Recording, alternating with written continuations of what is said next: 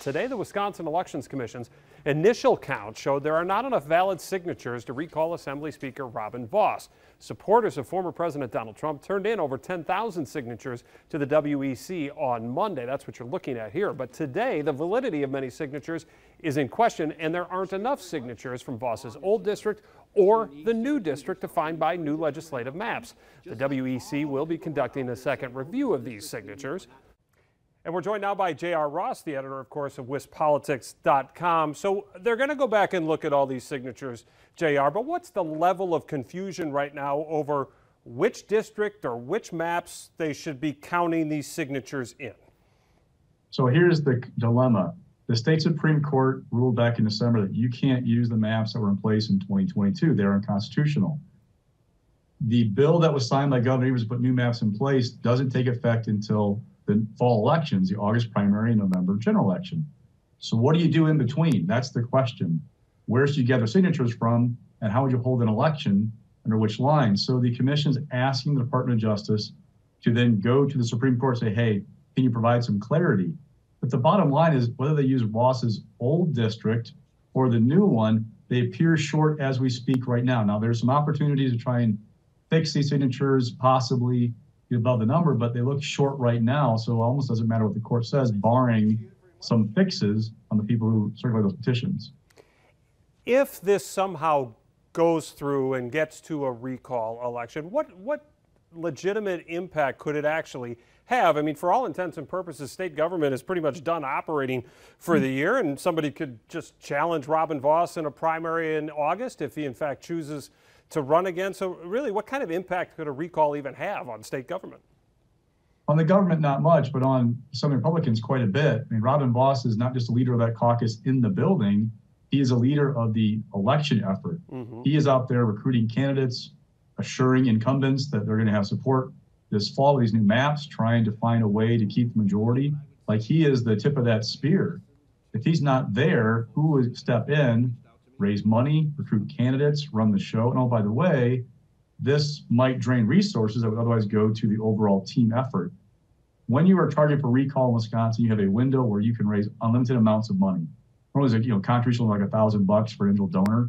Doesn't apply during this. So on the one hand, Vos could be raising big chunks of change. We just don't know. I haven't seen a report from him yet. But on the other, again, it takes time and resources away from the team effort at a time when we expect Republicans to have a smaller majority, if not lose the majority, this fall. The new map doesn't guarantee anybody anything. But more than likely, barring something crazy happens fall, there'll be fewer Assembly Republicans.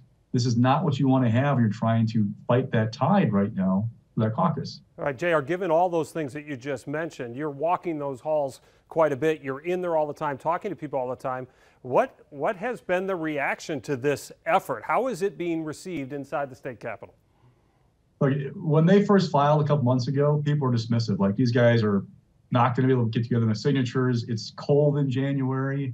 In fact, when they filed originally, it was like we're cold snap, when the worst we had this winter. These guys will be organized enough. They're not going to know which lines to use.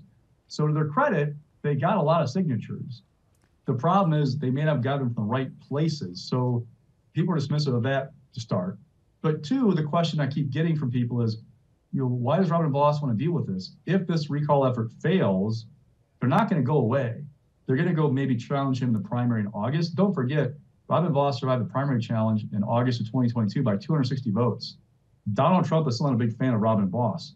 Donald Trump is going to be the nominee for Republicans this fall for president, barring something unlikely happening between now and the summer. How is Robin Vos going to navigate, if it comes to that dynamic of having the GOP nominee for president basically not a friend of yours and possibly advocating for your opponent, which is what happened 2 years ago, where Trump kind of actively said, hey, go vote for Adam Steen.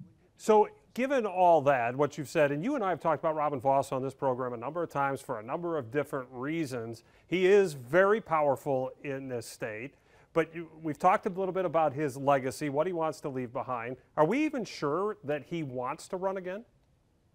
He said he does. People I've talked to are kind of curious what that dynamic is going to look like. I mean, if you pull back at these new maps, you've got this interesting spot where Tyler August from Lake Geneva is the Assembly Majority Leader. He's basically speaker in waiting. Tyler joined into a district with another Republican lawmaker. It kind of goes over to the Lake Michigan, through Pleasant Prairie, that area in southeastern Wisconsin. He's right next to the district that Robin Vos is in.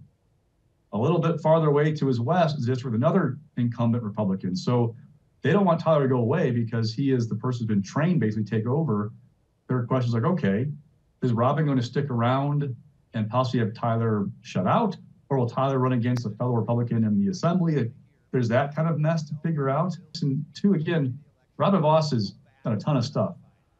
Why would you want to deal with this constant headache? It's not going to go away. Right. At the same time, Robin Vos, if you know him, he's not going to allow somebody who's filed a recall petition to feel like they chase him out of office. And there's also the possibility of doing more. I mean, there's going to be another election for governor in 2026. If Republicans got a Republican governor, they can maybe do some things that they haven't been able to do under Governor Evers. So there's going to be that enticement. But yeah, there are people wondering, like, why? He's the longest serving speaker in Wisconsin history. Mm-hmm. There's a reason not many people live in that, stay in that job for a long time. A lot of palace intrigue around him. Some intrigue as the Senate wraps up business here this week. And again today, they rejected 8 more Governor Evers appointees today. Just real quickly, put that into context for us. Well, I'm up to 22 executive branch appointees since Evers took office. Now that's includes some people that were, one guy appointed by the Department of Ag secretary, but that's 22 in 5 years and change. In the previous 4 decades, there have been 4. Today, there were rejections of 4 members of the Judicial Commission, which basically handles complaints against judges. As far as I can tell, there never been 1 rejected ever in its 46-year history. Basically, the Capitol is somewhat broken. There used to be kind of a thing where it's like the Cold War. Mutually assured destruction kind of held people back from doing the extreme. Republicans have been in control of the Capitol for basically a dozen years in the legislature. They haven't had to worry about what it looked like for a Democratic-controlled Senate to deal with GOP gubernatorial appointees. The shoe down might be their foot someday. These new maps open the door to Democrats taking control. There could be a governor who's a Republican in the East Wing someday, a Democratic-controlled Senate, and there'll be nothing to hold those guys back from saying, okay, look, this is how you treat Evers. We're now going to do X to your appointments because we want to even the score. Political polarization alive and well in Wisconsin, as always. All right, JR, thanks so much for the time. We appreciate it on a busy day. Anytime. Take care.